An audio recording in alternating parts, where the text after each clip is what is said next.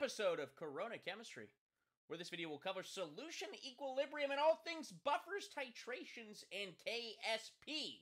Equilibrium has been a bulk of our conversations over the last few weeks. And here we are, arriving to almost its conclusion, I think. I think there's another unit that revolves around it. We'll see. Let's play it by ear. Let's keep those minds open to the possibilities. Now this, I'm not gonna lie. In my opinion, this is one of the biggest doozies of AP Chemistry. And yet, Corona Chemistry, what are we gonna do? We're gonna grease that wheel, and we're gonna make that pill go down nice and easy. So buckle up, strap in, and as always, you can find the notes and links to the slides on the screen right here in front of you, down below in the description of this video. I do apologize for the small glitch in our setup. Green screen out of commission at the moment, but don't worry. I've got this lovely hotkey over here. Oh, where'd I go? Oh! Can always get out of the way at a moment's notice. So bear with me, let's jump into it. Solution equilibrium, where of course, we're going to be talking about acids and bases interacting with one another. A spicy concoction that has been a part of our chemistry lives since almost the very beginning. Right? Acids and bases getting together, that is known as a neutralization reaction. One of the three types of reactions that actually exist in chemistry. And always what it forms is a salt and water. A salt and water. Very important to note that. And of course, we know our strong acids, no-so-clo-clo-cleavery, if you know, you know. Right? Anything that is not in that list is a weak acid, and our strong bases are almost all of the group 1 and 2 metal hydroxides, aside from magnesium and beryllium. Those are our strong bases there. And so, when we're looking at these equilibrium expressions, we know that weak acids aren't fully dissociating, and that's what differentiates a strong acid from a weak acid. And so the interaction is slightly different. It's still forming that salt and water that we were looking at, but really what we're looking at are the conjugates that are formed. Because what buffers are is they are a network relationship between a weak acid and a conjugate base, or a weak base and its conjugate acid. A constant back and forth that allows them to go both ways in the reaction.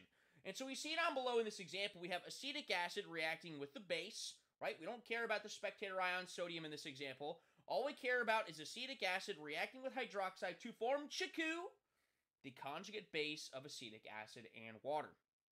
That's what we're looking at here. And so buffers, because of this network that is formed, are able to resist large pH changes, of course, to a certain point. When we run out of the participating ingredients, the weak acid and the conjugate base usually, then we obviously can't maintain that balance anymore. And this is all due to what is known as the common ion effect. When we have two things that are so closely related to one another, in fact, the only thing separating them from one another is a hydrogen, well, then they are able to go back and forth depending on what is interacting and what is intruding on the space that we have. For example, you've got a weak acid sitting in a solution, right? Just weak acid and water. It is going to dissociate to some extent and create some of that conjugate base and hydrogen ions floating around in it. But it still has some of that weak acid in there. So let's think in our brain what is happening in both scenarios. What if I introduce a base to the system? Well, that means there's the weak acid there to interact with it and react with it. Well, what if an acid enters the system? Well, then that means the conjugate base is there to react with it, and interact with it, and neutralize it. And so because both of these things are present in the solution working in tandem, they are able to neutralize virtually anything that comes into it. But of course, there's a limit to how much we have in there, and that is when the buffer is no more. That's the common ion effect that we are looking at here. And an equation that binds it all together. And let me get my face out of the way here. The Henderson-Hasselbalch equation. pH is equal to the pKa plus log of the concentration of A minus over the concentration of the weak acid. And so, of course, this can also transition with bases as well. Although, we are almost always going to be working with the acid form of this. I know why I always think of this guy. But maybe you guys are too young to remember. Elite!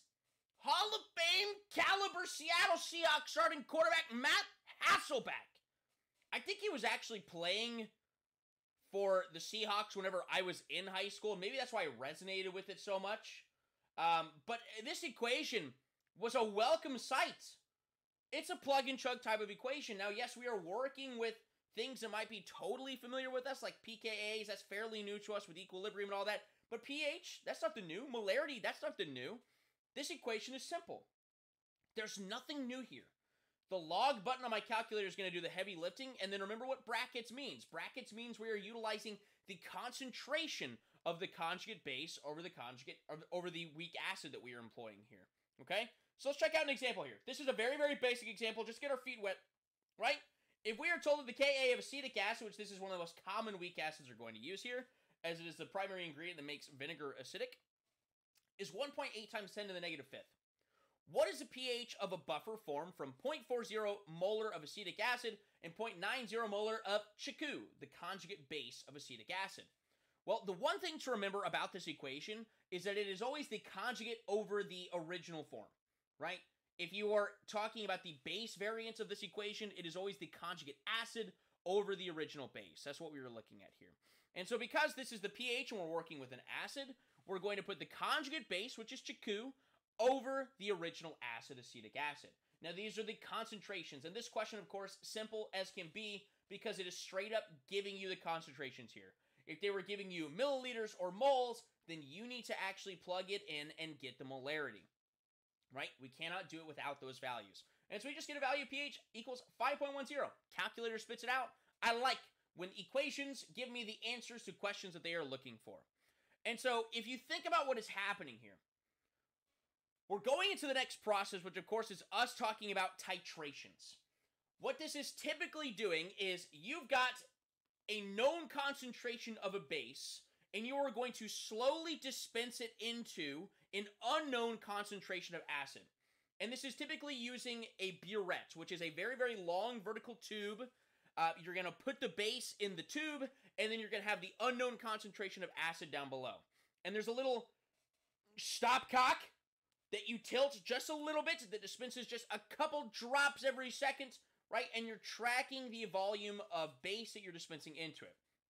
And we use different color-changing indicators to mark when all of the acid has been reacted.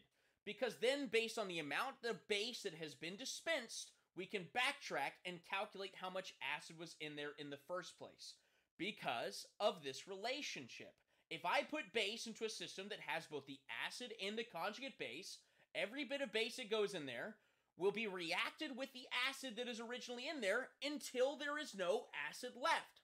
And so one of the most common indicators used here is phenolphthalein, which I know that you've heard in your first level of chemistry, whether you actually did something with it or not. You know that bases turn phenolphthalein pink. If phenolphthalein is present in an acidic or a neutral solution, it's supposed to remain colorless. It turns pink when it touches a base. So the moment that your solution turns the slightest rose shade of pink and stays there, that is when you know the solution has gone ever so slightly basic, aka all of your acid is gone. That's what we're working with here. And the point in which the acid equals the base, where you have put in exactly enough base to react with all of the acid that was originally present in that solution, that is known as the equivalence point. A very, very important definition to nail here. And then notice there's also this starred statement here.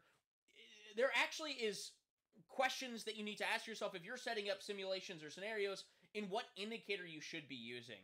And this is a fact they love to throw on AP tests from my experience. It is best to use an indicator whose pKa matches the pH at the equivalence point of the titration you're performing.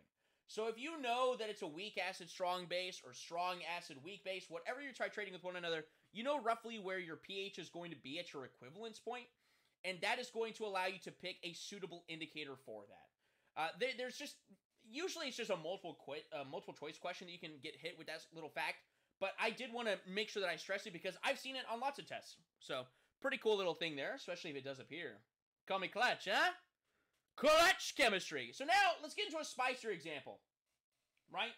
And I know it says at the very bottom of the screen that we're going to get even spicier. Anyways, remove my face here. We've got a simple plug and chug equation here. And kind of diving deeper into the setup that we're working with here. We've got 38 milliliters of a 0.75 molar NaOH solution that is needed to neutralize to fully eradicate all of the acid present in 155 milliliters of an unknown H2SO4 concentration solution. What is the concentration of this unknown solution? Yes, there is a way to do this using M1V1 is equal to M2V2, and yet for some reason, the AP test doesn't vibe with that. And I don't really get why it is a scientifically valid equation, and yet if you show that as your work to solve this, you will not get an ounce of credit for it. I call bogus on that, and yet we live in a cruel world. So let's solve this in, I guess, a more intellectually stimulating manner, because I guess that's what the judges at College Board need.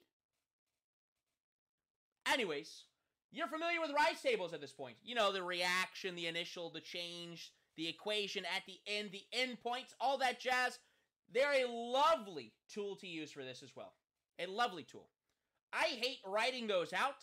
I like to show the more direct step-by-step. I would recommend for yourself to write out these rice tables as you get to use the pencil and paper right in front of you. All that jazz. Let's start with the reaction, because at the end of the day, there is actually nothing new about this math. This is just stoichiometry. And so in this instance, we have sulfuric acid and sodium hydroxide. Notice the 1 to 2 molar ratio. Very important to note, because this means I need 2 moles of NaOH to react with the 1 mole of sulfuric acid that's there. Very important. And so let's utilize this volume and this molarity to determine how many moles of NaOH we actually put in there. 0.038, that's converting our milliliters to liters, easy peasy, times 0.75 molar is equal to 0.0285 moles of sodium hydroxide. This is how much base was put in there, but how much acid is that actually going to react with? Knowing that it is a 1 to 2 molar ratio, we have to divide this value by 2, because that's all the acid that it can get rid of. So, by dividing this by the original volume of the solution, which was the 155 milliliters specified in the question, we can find that the original concentration of the sulfuric acid is 0.092. Not so bad, yeah? Not so bad. But it gets saucier. Let's go into the next one. As we said, it can get spicier. So here we are with a different scenario in which we are going to calculate the pH at different points in the titration. Because we are titrating 50 milliliters of 0.100 molar acetic acid with 0.100 molar NaOH. So we do know the concentrations of each. And we are going to make a curve, effectively, is what we were going to do. So I did show you an image a couple slides before that showed you all the different, simulations. If you had a weak acid, strong acid, titrated with strong base, weak base, whatever. That's what we're looking at. But we are going to be calculating the pH at different points. Before we add any base, when we add 10 milliliters of base, when we add 50 milliliters of base, and then lastly, when we add 75.0 milliliters of base. So different points, we should obviously see different things. And so we want to really, really relate these concepts to the math, of course, because whenever we are faced with this kind of scenario for your spot section, we need to be able to actually verbalize the numbers. You can't just settle on the equations and get number answers. You have to be able to explain why this is what it is. So before we add any base, we know that it is just a weak acid present, but we also know that weak acids don't just sit idly. But the thing that differentiates weak acids from strong acids is the level at which they dissociate. And so we are simply going to use the Ka value here. They provide it to us as 1.8 times 10 to the negative fifth, and we are going to solve for x to see exactly how much it dissociates, and therefore use that as a concentration of our hydrogen ions. And because our value ends up being very, very small, whether you're using the rule of 1,000 or you actually calculate the number, you can negate the x in the denominator, right? You can set this up as your own rice table, but you can negate the x in the denominator because it is so small. And so if you solve this equation out, you get that x is equal to 0.00134 molar of our hydrogen ions, because it is a 1-to-1 ratio. And therefore, pH of that negative log value is simply going to be 2.87. That should be standard run-of-the-mill. That should be stuff from last unit. But now, if we add 10 milliliters of base here, this is a great opportunity for your rice table. I have written it out a little more explicitly here that I think is pretty easy to follow, but I would recommend the table format for you guys on your own end so it's better organized for you. Anyways, the reason why this is not scary, but it is commonly seen as one of the most difficult topics or concepts or techniques in all of AP Chemistry, and yet it is nothing new here aside from the Henderson-Hasselbalch equation. So what are we afraid of? I don't know. We are starting with 0.001 moles of NaOH. How do we know that? Well, I converted my volume to liters and multiply that by the concentration that is provided to me in the start of the problem to determine how many moles of NaOH are reacted. This is just a stoich problem. Because I know that for every bit of base that gets dropped into this environment, this system in the beaker that is down below this burette, it is going to react with as much acid as it can until one of them runs out. It's either the base is going to run out or the acid is going to run out. So, if I calculate the original amount of moles of acetic acid, I know that 0.005 moles of acetic acid is going to react with 0.001 moles of NaOH, and it is a 1-to-1 molar ratio in this equation. NaOH, acetic acid, we balance it out, there's no coefficients necessary. And so, 0.001 moles of the acid will be gone, leaving 0.004 moles. This is setting itself up just as a standard rice table here. But that also means that I'm making 0.001 moles of the conjugate base. Hence, where the Henderson-Hasselbalch equation comes into play. But the biggest thing that trips people up is notice we started originally with 50 milliliters. That is changing over time. We want to find the pH after 10 milliliters of base is added. So not only do I have to account for the changing moles of acid present in the system, I also have to account for the changes in the volume. So I divide my new moles of acid by this new volume, which is now 60 milliliters, not 50 milliliters, to get a new molarity. And I take my moles of my conjugate base over my new volume, and I simply do the Henderson-Hasselbalch, which is the negative log of the Ka, or the pKa, plus the log of the conjugate base over the acid. Plug and chug, baby. It ain't that scary. And the pH comes out to be 4.14. That is what we're looking at here. So that's at 10 milliliters. Let's move on to 50.0 milliliters of NaOH. We're going to follow the exact same steps here. And let's see what happens. If we solve this out, we find out that, oh my gosh, the amount of base that we are dispensing into the solution is exactly how many moles of acetic acid is available. Notice we cannot rely upon the values of concentration given to us. Stoich is never done with concentration. It is always done with moles, the most important term in all of chemistry, the most important unit in all of chemistry.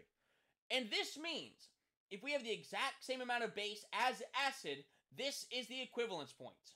That very important definition I told you to note, when the base equals the acid. Which means all of the acid will be reacted. But what is actually left behind? Is it NaOH? Or is it the conjugate base Chiku that we had to use in our last example? Because, of course, as the acid reacts, we are creating the conjugate base, which means all that is left is the conjugate base. I have 0 moles of acetic acid left, but I've got 0.005 moles of conjugate base. And now, of course, I've added 50 milliliters of base. I started with 50 milliliters of acid. That means it's a grand total of 100 milliliters. That's why it's divided by 0.1 right here. And that is going to make a concentration of 0.05 of our conjugate base. Well, since all that is left is something that is basic, well, we can't use the Ka. What's the point of something that is related to acids when all that is left is a base?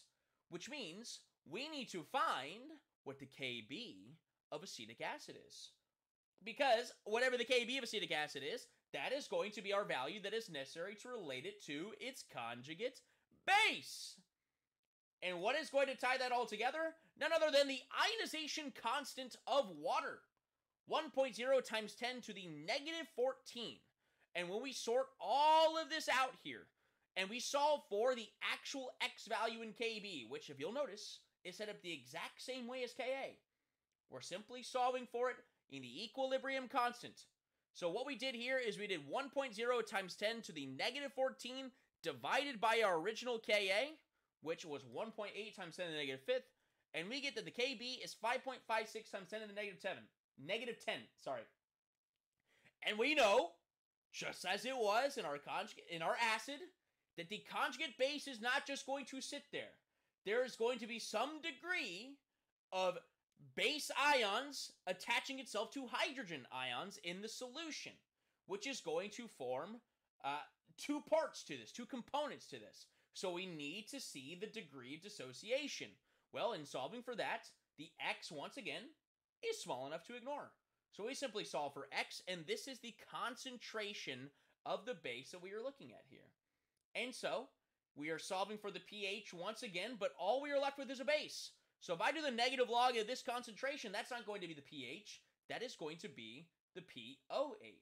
And we get a value of 5.278. So one final step is to do 14 minus that pOH value just calculated to get 8.72.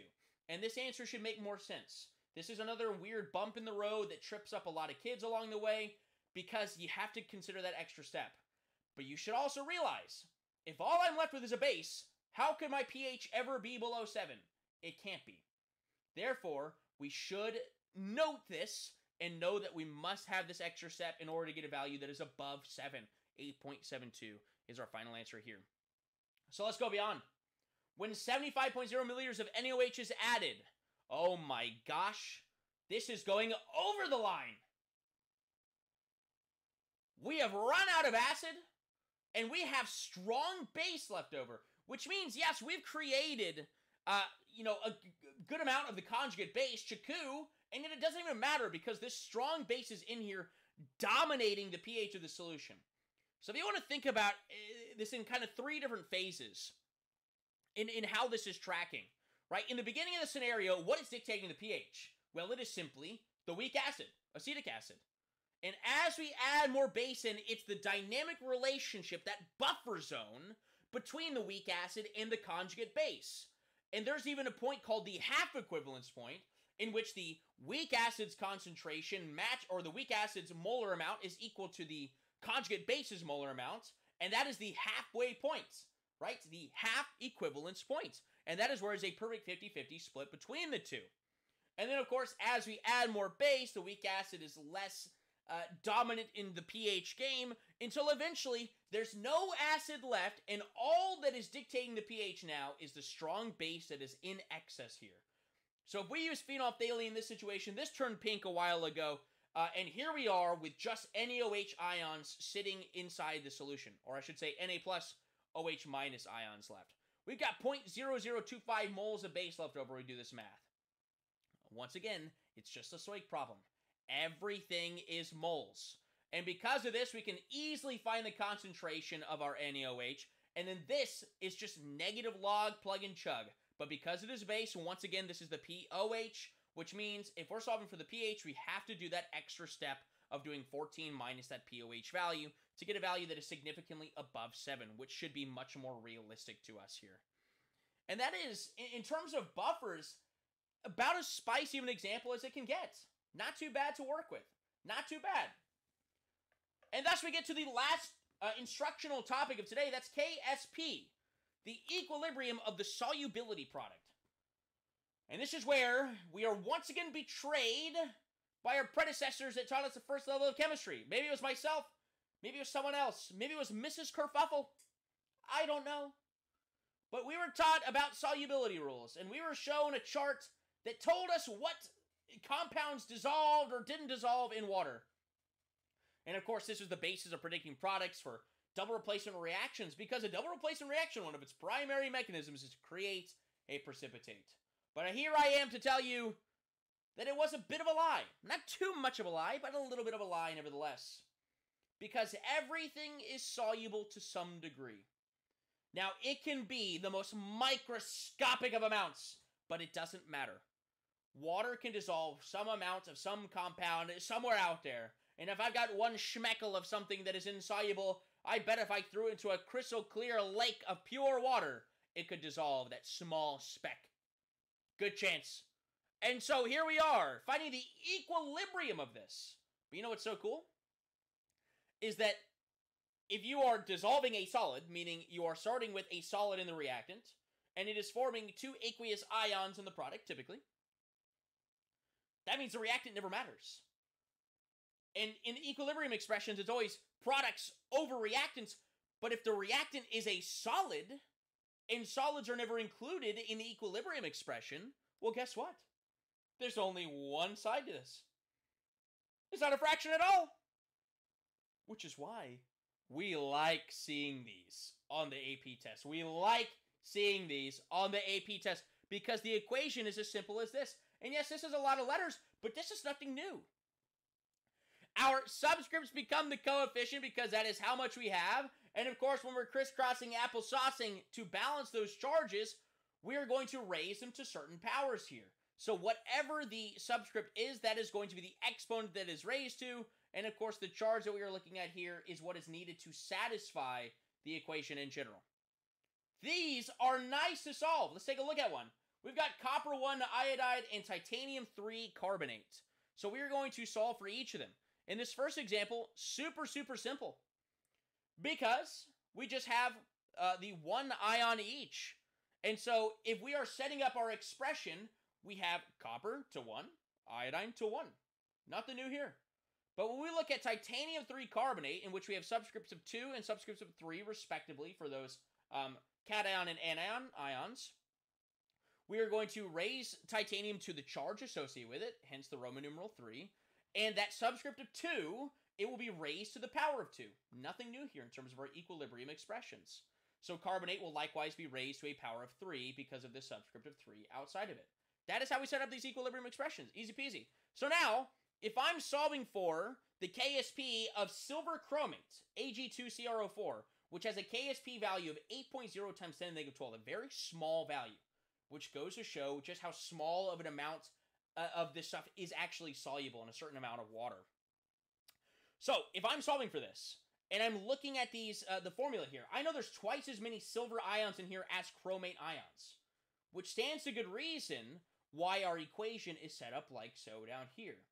Yes, we've set up our equilibrium expression in which Ag will be raised to the power of 2 squared. It will be chromate that is simply raised to a power of 1 because there's no subscript for it in the formula.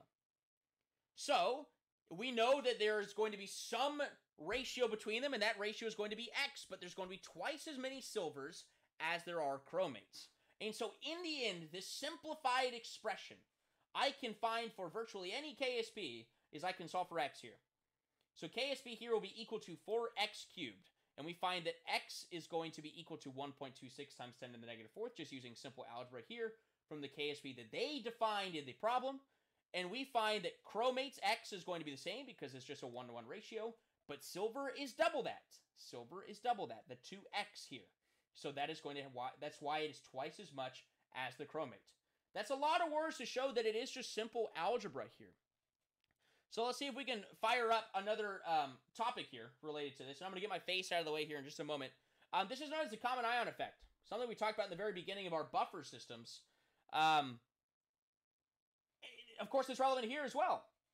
These compounds are dissociating to some extent, albeit a very small extent. But if some of those ions are already present in the solution, then it is already achieved probably significantly past the value that it actually deems as the sweet spot. Because what is equilibrium? It's a very delicate balance of reactants to products, right? And if we already have the intended amount of products in there, then what does it need to shift to the right for?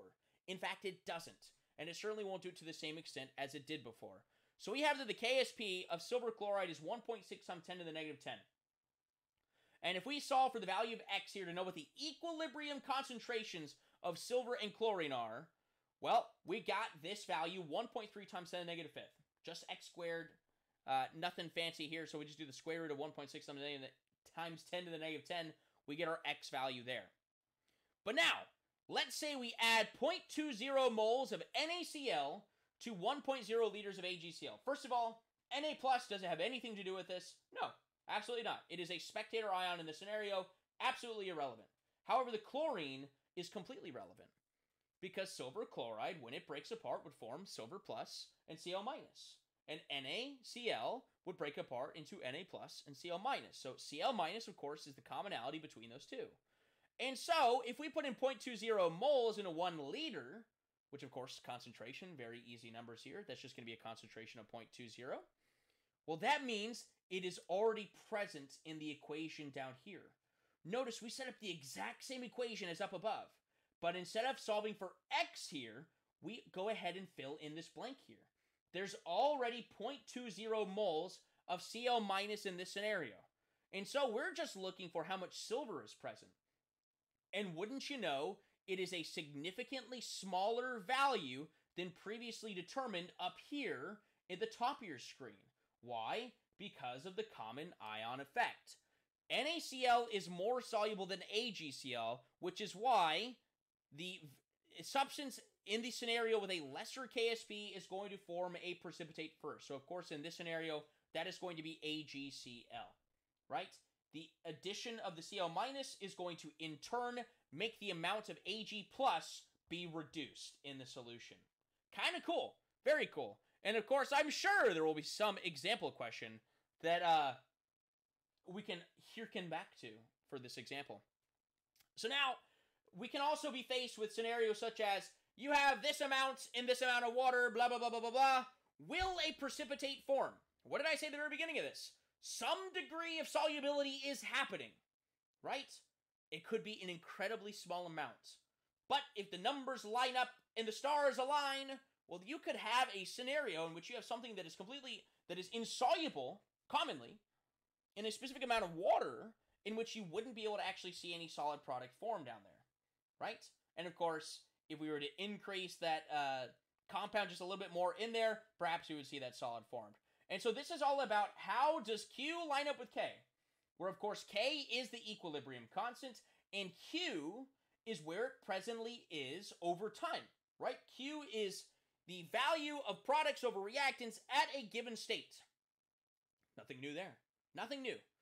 If the value of Q is greater than K, meaning we have shifted too far to the right, we have way more products in there than we should, then we are going to go back to the solid form and a precipitate will occur. However, if Q is equal to or less than K, no precipitate will occur.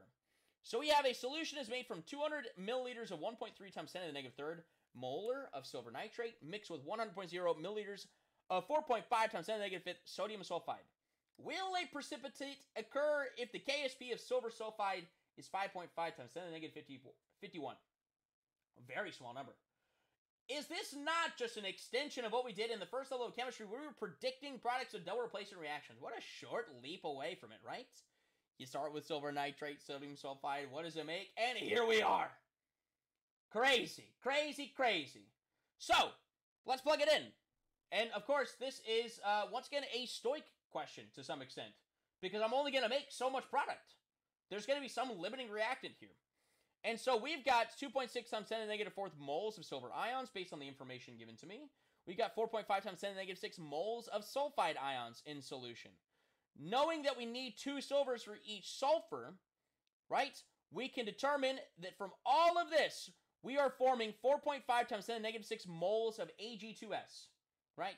So because the sulfur value was so much smaller than the silver, it didn't even matter that we needed twice as much silver in order to make it happen. The sulfur is so small, right?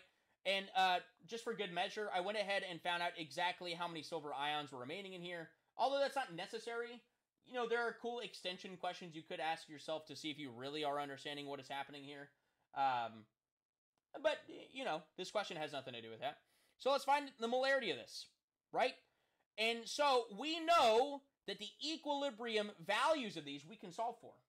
Because if we go up here to silver sulfide and we take that K value, 5.5 times 10 to the negative 51st, and we solve for what the molarity concentrations of silver and sulfur should be, that is deemed soluble in whatever amount of water we are working with, we should be able to work with that here. But we go in here, and we find that the molarities of silver and sulfur, right? And we plug it into the Q equation, we simply multiply them by one another. And remember, because there are twice as many silvers as sulfurs, we raise it to the power of 2 here. So this is simply our K expression, but of course, because this is not equilibrium, that is why it is Q. And we find that the answer value here is 1.13 times 10 to the negative 11, a significantly larger value than 5.5 times 10 to the negative 51st. When Q is greater than K, meaning we've shifted far too far to the right, we have way too many products in the dissociation of this original silver sulfide expression, we need to shift back to silver sulfide, which means we need to go back to the solid. So yes, a precipitate will occur. And that is actually all the topics for the day. It's a bulky unit, as it were, But I actually find this a little strange that we don't talk about titrations and buffers with the acids and bases in previous talks.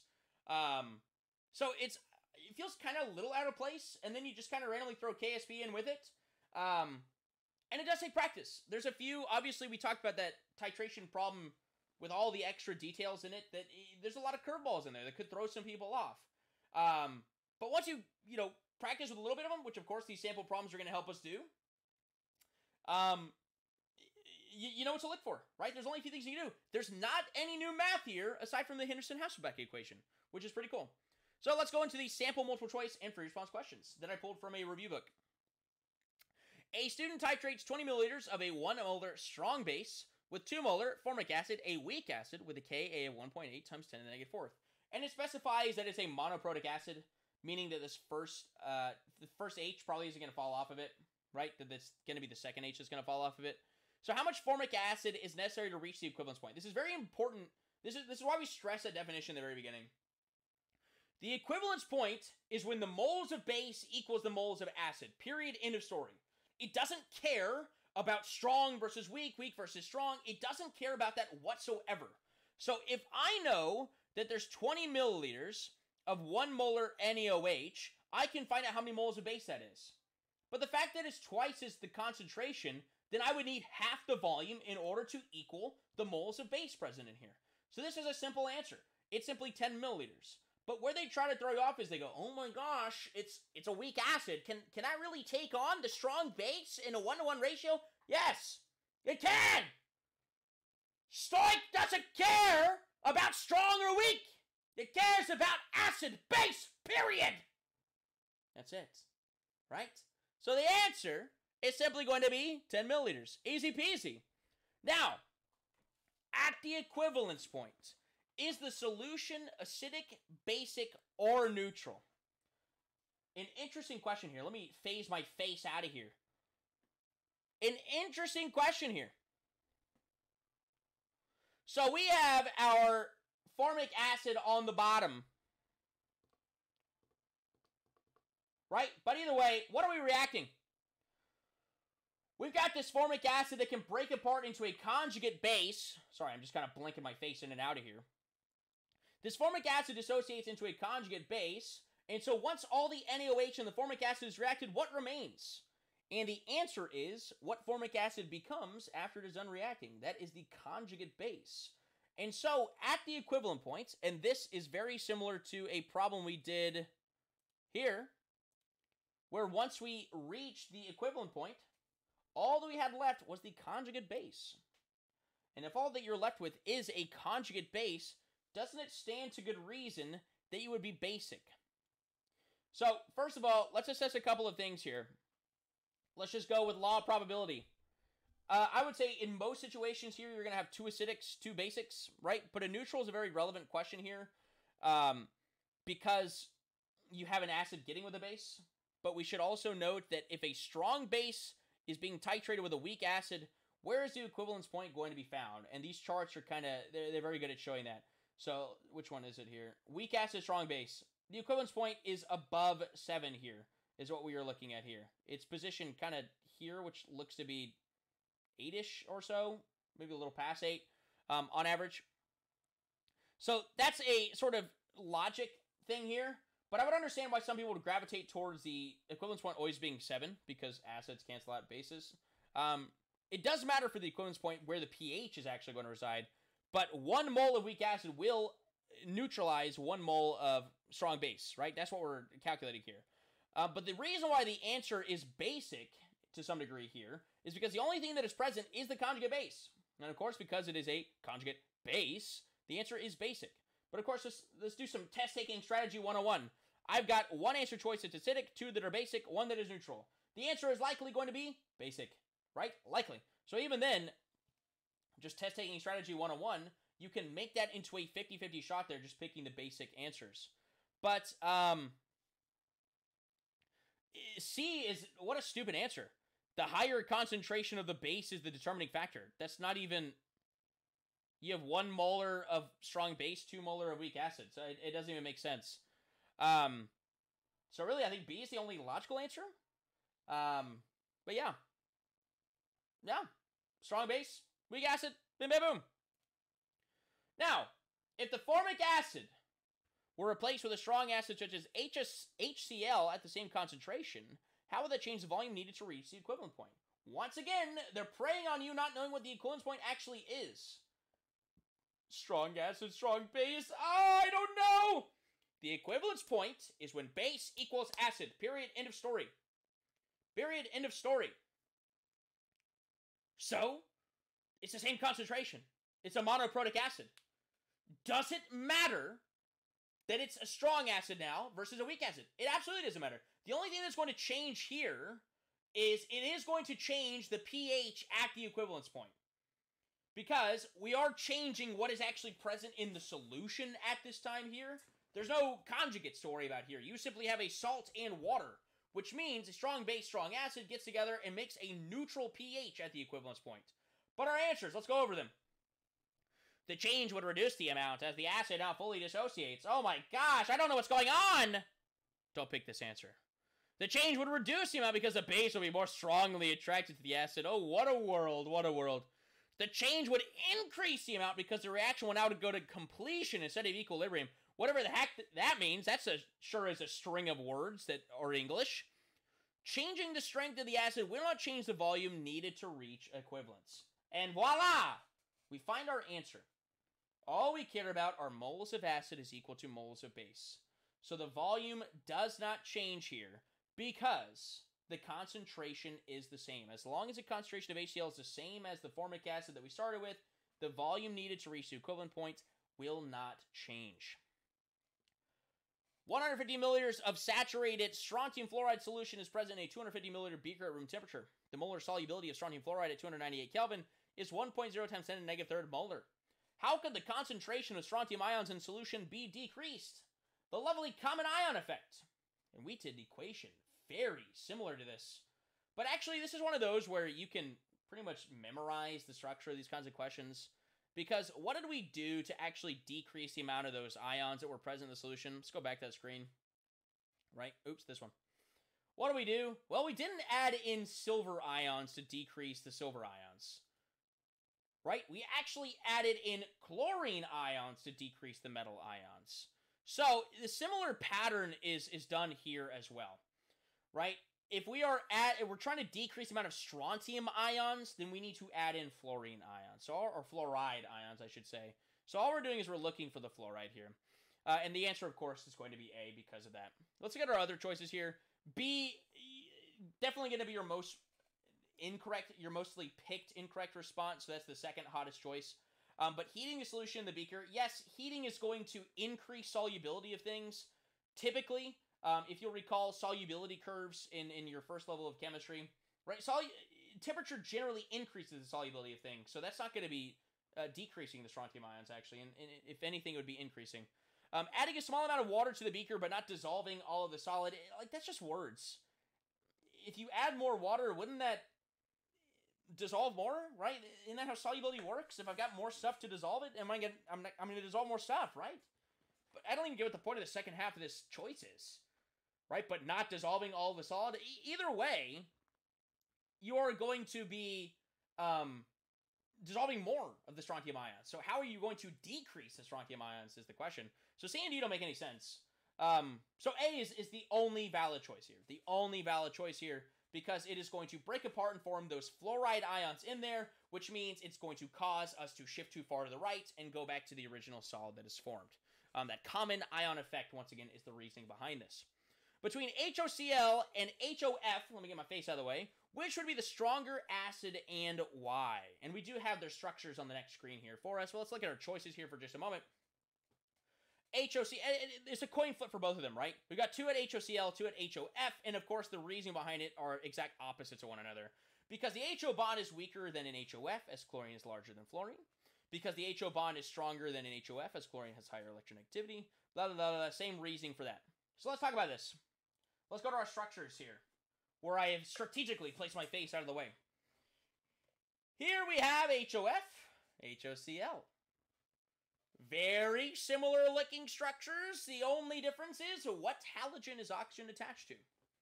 Which brings us back to polarity of bonds and what is dictating polarity of bonds and what is dictating a stronger bond, intra versus intermolecular forces. So many things at play here.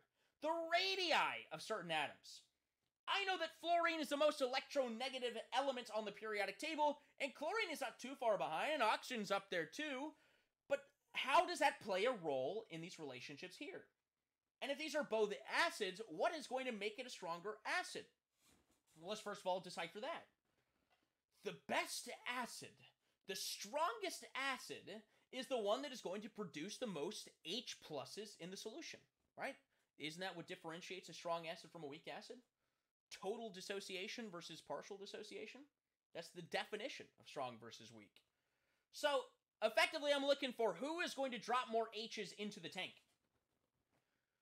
And here is the dynamic, which is very much related to bonding and not really acids bases. But whoever's got the stronger bond over here inherently means they are going to have the weaker bond with the hydrogen. And whoever has the weakest bond with hydrogen is going to be more readily able to lose it. So, between oxygen and fluorine and oxygen and chlorine, which is a stronger bond and why? Well, what is a bond? A bond is an investment of electrons between two interested parties. They both want to be happy on the other side of this, right? And which is able to keep a closer eye on its electrons, fluorine or chlorine? Well, as you go down on the periodic table, you add energy levels to the structure of your atom, which increases the size of your atom. So fluorine is smaller, chlorine is larger, which means fluorine is able to get all snugly close with oxygen, much closer to oxygen than chlorine is able to do. And so, oxygen is able to be more strongly attracted to fluorine than it is to chlorine, and therefore the hydrogen on the HOF is going to be more readily able to be lost. So let's look at what answer choice lines up with that. Let's get my face out of the way again. The HO bond is weaker than an HOF as chlorine is larger than fluorine. This is the right reasoning, but the wrong answer, of course, right? We just said that HOF is going to be the stronger acid because the oxygen-fluorine bond is stronger than the oxygen-chlorine bond. So our answers are going to be C and D, or C or D, right? HOF is the right answer. So the HO bond is stronger than an HOCl as fluorine has a higher electronegativity than chlorine. Fluorine does have a higher electronegativity than chlorine. These are tricky answer choices because it provides a valid fact at the end that a lot of us might jump onto because this is a very common honors chemistry fact that we remember. But it's not right. The hydrogen-oxygen bond being stronger is not good, right? So we don't want the stronger bond here because that's going to make the hydrogen more likely to stay attached to this structure. So D is our correct answer because the HO bond is weaker than an HOCl as fluorine is smaller than chlorine. Once again, they are able to get more snugly, which means it's going to care less about this hydrogen being here. So this hydrogen is going to fall off because fluorine is smaller. It's higher in electronegativity, all that jazz. The only answer here that makes sense is D. Ta-da! We move on. We've got a titration curve here. Great curve. Great curve. You're going to have to do these in your AP lab. No doubt about it. And just a very generic equation at the top, which you guys can't even see on your screen, right? Just going to throw this down here for just a moment. Ta-da! HA plus OH makes A minus H2O. So we've got a base, weak acid, all that jazz. Which chemical species present in the solution dictates the pH of the solution in each of the volume ranges below? So notice we have the weak acid is going to be starting down below, and we are putting this strong base into it, right? Let me get my face out of the way here. So from 1 to 14 milliliters, which of course on this chart is here to here, right? And it's looking like the equivalence point, so where the acid is equaling the base, is about 15 milliliters, right? Is what we're looking at here. The middle of this curve. So 1 to 14 is what we're looking at here. What is dictating the pH of that solution? This is going to be us hearkening back to our buffer discussion, our more intense example where we calculated the pH at different volumetric levels. In that range, every bit of base that you add, so we're not at 0. Notice that they kind of skipped over 0, which is very interesting here. So they didn't even talk about before any base was added because the only thing that's present there is the weak acid. Right? Well, it's dissociating to some extent, but the thing that is most dominating the pH, of course, is the weak acid. But as we are hitting 1 milliliter, 14 milliliters, it is that buffer region in which the weak acid and the conjugate base are dancing back and forth with one another. So it is going to be HA and A minus that are dictating the pH of this relationship here. Let me move my camera over here. How about that? Ta-da! How about that? So now, at 15 milliliters, well, this is going to be very similar to one of our math equations. At 15 milliliters, this is where they're roughly saying is the equivalence point, right? It seems like it's kind of a little off shape with it, if I'm just trying to draw the line. I feel like that doesn't hit the middle of this straightish point, but whatever. Either way, this is the equivalence point. 15 milliliters is how much it takes to neutralize all of the acid. What is present at this point? It is not NaOH, because every bit of NaOH that we put in there has reacted with all of the HA, whatever that weak acid is. The only thing that is present at the equivalence point is the conjugate base. So A minus is the answer that they are looking for. A minus, the conjugate base. And then, beyond that, what is dictating the pH? Everything that we've added after the fact is all strong base. It's all NaOH, all right? Or OH minus, whatever you want to say. That is what is dictating the pH there, right? This is exactly the same scenario as our buffer situation without all the math. How nice is that? And this is a free response question. I like that. At which volume is the weak acid greater than A minus, right? Well, we've very much honed in on the fact that we are talking about equivalence points, and we've only briefly mentioned half equivalence point. Half equivalence point is when the weak acid and the conjugate base are in perfect symmetry with one another. The amount of weak acid equals the amount of conjugate base. And so if it takes 15 milliliters to get to the equivalence point, guess where the half equivalence point is? Precisely half of that. So that's 7.5 milliliters. At 7.5 milliliters, the weak acid will equal the conjugate base. So that means the weak acid will be greater than the conjugate base from 0 to 7.5 milliliters as we were traveling down this track. Pretty logical there. But we only briefly mentioned half equivalence point here because it's not too prevalent, but of course you should know it. But it's also equivalence point, half equivalence point, makes a whole bunch of sense just to cut it in half. When does the weak acid equal the concentration of our conjugate base? Well, my goodness, what did we just say? This is the half equivalence point. So, the answer is at 7.5 milliliters. Specifically 7.5 milliliters. There's no range here, right? It's not like the other values. And when is the weak acid less than the conjugate base? Well, it's anything after the fact. It's going to be 7.5 milliliters and onward. Because even once we hit the equivalence point, and all of the acid has been reacted and is therefore gone, we still have conjugate base present in the solution. So 0 is always going to be less than something that is not 0. And so the answer for part 3 should be 7.5 onward, which they don't show how far this graph goes. I don't know, like 30 milliliters or something like that. But pretty logical question here. And this is free response, right? Very easy to process, just using that terminology that we gained in this today. So now, at which point in the titration, if any, would the concentration of the following species be equal to 0?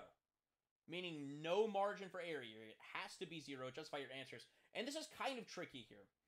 And I'm kind of half wondering if they would actually accept 2 alternate answers here. There is a correct answer, and then there's a, well, maybe I give it to you kind of answer. And I know what a lot of people would be leaning towards, especially after our conversation today. But also, you're pretty fresh off of all these other equilibrium conversations, so maybe it's not too far out of the question, realm of possibility for you to decipher this. Even when we haven't put any base in, and the weak acid is sitting in that beaker all by itself, dissolved in water, whatever, is it only the weak acid in there? No. There is some degree to which it dissociates. That's the Ka that you're looking at. It is going to make some amount of the conjugate base. And so what I think the answer that is incorrect that people would lean towards after our conversation here today is, well, anything after the equivalence point. After the equivalence point, all of the acid, all of the HA is gone. But it's not 100% valid. Because guess what? When you are in that solution, you've got water, You've got A minus at the equivalence point. Guess what happens? Water falls off of the H2O and reattaches onto the A minus, which means even if there's one molecule of HA somewhere in that solution, it is not a value of 0. So the answer, strangely enough, is actually there is no point in this titration in which either of those species would be 0. There is always some degree in which there's a little bit of weak acid or the conjugate base. The biggest argument for where there would be no A minus would be at 0 milliliters of base added. Why? Because there's only weak acid in there. But weak acid dissociates to form A minus and H plus on its own. It doesn't need a base in there to do that. That is what equilibrium is all about. Likewise, A minus will always attach with hydrogen ions to make HA to some degree. That's what KB is all about. And so the answer is actually none. No point on this titration. Kind of cool. Kind of cool. If the titration were performed again, but this time with 2 molar NaOH, so twice the concentration as before, name 2 things that would change about the titration curve, and explain the reasoning behind your identified changes. So let me get my face out of the way just so you can read that question. Pretty self-explanatory, though. If we have double the concentration, that means for every drop that we put in there, we're putting in twice as much OH minus, which of course is what we care about in getting rid of the acid. So if it takes 15 milliliters to get rid of all of the acid, it's going to take half as much, right? So this curve is going to be shifted to the left, effectively. That's one of the changes that's going to take place. So it's going to take 7.5 milliliters to reach the equivalence point of this titration. That's one change, right? Everything would be shifted down. The change would occur twice as fast. Secondly, at the very end, when everything is all said and done, if this thing is still going to go on to the same duration at 30 milliliters, we have twice as much OH minus in there. Which means if we've got twice as much OH minus in there, we've got twice the concentration of it, which means the final pH is going to be higher and higher and higher. Because there's more OH minus in there. Simple math, simple calculations, simple changes, I think, to talk about. I think a lot of people would miss that secondary change, though. The amount of OH would be different. Therefore, the pH is going to be higher there. It's going to be a stronger base here. So now we've got a free response question talking about KSP. Cool. Cool, cool. The value of the solubility product KSP for calcium hydroxide is 5.5 times 10 to the negative 6 at 25 degrees Celsius. We've got it separated into 4 parts. Write the KSP expression. How many grams we got in there. What is the pH of part B? And then, of course, if we change something, what would it happen in D? We separated this into 2 slides for you. Let's plug and chug here. KSP, as we know, is simply equal to those ion expressions. And if there is a coefficient attached to it, then that is going to become the exponent of whatever you were looking at here. So, because there are twice as many hydroxides as calciums here, you cannot forget that exponent of 2 on the outside of hydroxide here. Very important. Obviously, if you don't have that 2, it's not going to be right here. And if you miss this part here, that's going to throw off your calculations in B. And because C is dependent upon B, you're going to be thrown off there as well. So B, what is the amount of grams of calcium hydroxide in 500 milliliters of, notice, a saturated solution? So it's hit right at that sweet spot at 25 degrees Celsius. They give us the expression here. And notice how we wrote this out here for you. Because it is, once again, a 1:2 ratio in this formula, there's 1 calcium for every 2 hydroxides. We can solve for this once again as 4x cubed. You'll notice that's a very, very common KSP template for things. Either way, we get that x is equal to 0.01. Which, because calcium is equal to x, that is going to be the concentration of Ca2+. And if that is a concentration of Ca2+, then that is also the concentration of CaOH2. So converting that to moles from molarity times the 0.5 liters here from the volume given to us in the question, we find out that there's 0.005 moles of calcium hydroxide. And then we simply multiply that by the molar mass and get the grams. 0.37 grams. Very, very small amount of mass here. But it's like a very, very small addition to something that you could have done in honors or pre-AP chemistry. Not too big of a deal there, right? Just solving for that KSP expression. Notice how, this is not too many lines of work here. I loved when these were popping up on AP tests. But we go to part C. The value of KSP, once again, what is the pH in B? This is simple. If you did B correctly, and what's cool about C is even if you did B incorrectly, if you do the math correctly with whatever your wrong answer was in B, nice. So if the concentration of Ca2 plus is 0.01, guess what the concentration of OH minus is? It's going to be double that, because X, 2X. And the concentration of OH minus is how you find pH-POH. So if we do the negative log of 0.02, that is going to be equal to the POH, because once again, this is a base. And so that secondary step that has been tacked onto half of these questions we've done here today, 14 minus that number will equal the pH of 12.3. And then D, it's saying, well, what if we add hydroxide ions to this scenario? What is going to happen to the amount of calcium ions in solution? This is that common ion effect that we've seen in two different iterations here today. We know that the calcium is going to decrease. That's what the common ion effect does. But to just how much?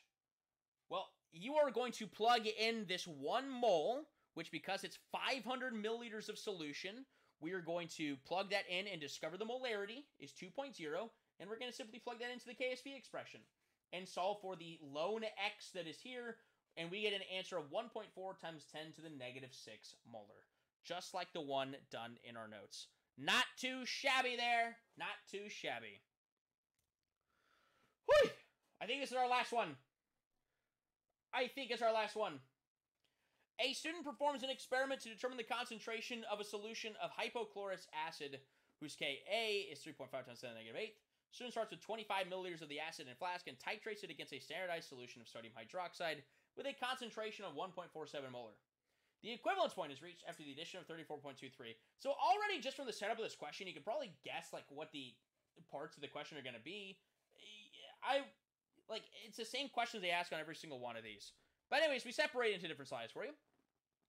What is the net ionic equation for the reaction that occurs in the flask? What they're trying to get you on here is what is important, what is not important. Spectator ions. The acid matters here, the base matters here. But you know what doesn't matter with the base is the thing that the OH is attached to, which of course is sodium. So because it's the net ionic equation, you can eliminate the Na pluses from this. That's the only thing you can eliminate here. And so HOCl is going to form OCl minus, the conjugate base, and water from here. Pretty simple there. I feel like an honors chemistry person could do that. Let me get my face out of the way here. What is the concentration of the HOCl? Well, this is simply a stoic problem. With the amount of base that we added with a known concentration of 1.47 molar, I can determine how many moles of NaOH were added. And for every mole of NaOH that was added, a mole of OH was added. And at the equivalence points, moles of base equals mole of acid. Easy peasy. And so if 0.0503 moles of NaOH was added, guess what? There were 0.0503 moles of HOCl at the start. And so if we divide that by the starting volume of 25 milliliters, we get that the concentration is not exactly 2 molar, but 2.01 molar.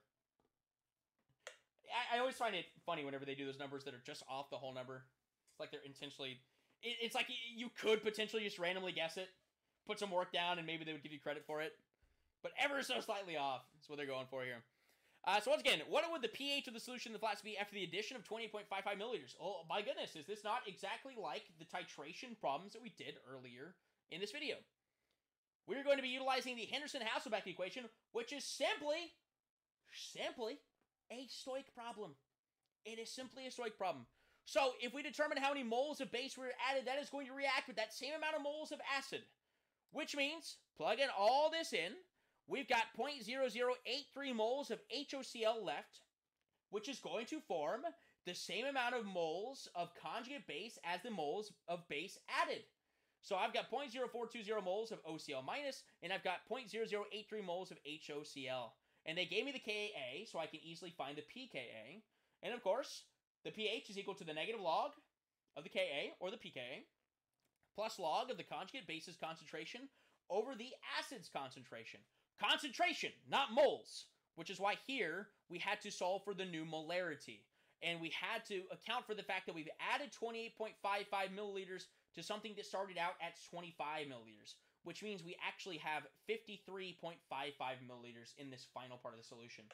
And we get that the pH is equal to 8.2. We are just about out of the acid here. So let's go back and we'll kind of talk about the conceptual side of part D here. The actual concentration of the HOCl is found to be 2.25 molar. Quantitatively discuss whether or not each of the following errors could have caused the error in the student's results. These kinds of things are very frequently tacked onto these free response questions. You have to be able to explain the numbers. There are concepts behind everything. That's why I think chemistry is so nice. Because the math and the concepts go hand in hand. It doesn't feel like all these other things where you're stranded on an island. If I don't know the numbers or I don't know the concepts, they go together, right? It's hard to know one without the other. So you have to know the concepts applying to the numbers. The student added additional NaOH past the equivalence point. Well, by golly, how on earth is that going to affect our estimated concentration of HOCl, right? If I added more base than I actually needed to, well, then that's going to seem like there was more acid in the original solution. So, duh, that's going to throw it off. That's going to make it seem like it is a higher concentration than it actually was. La-da! The student rinsed the burette with distilled water, but not with the NaOH solution before filling with NaOH. This one, I feel like, is an easy question once you have done this in class.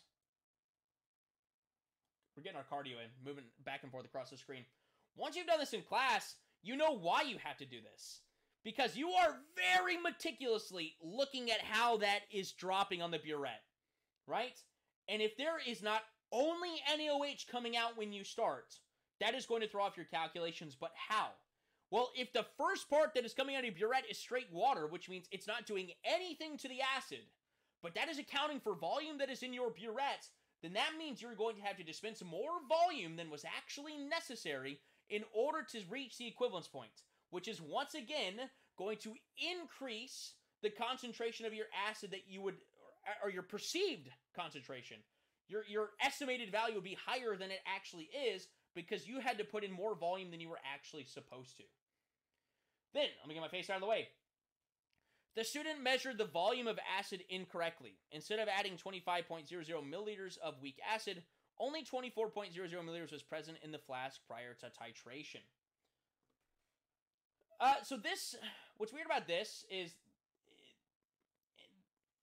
yeah, it's going to change your final calculation, but not as, I think, as badly as the first two. I mean, really as a scientist, where are you most going to go wrong? I think it's in the manual process, not in the beginning stuff. Like, beginning measurements are the easiest stuff. But anyways, it's going to throw off your mole calculations when you're doing your titration curve, all that jazz, because you have more volume shown in your calculations than was actually present.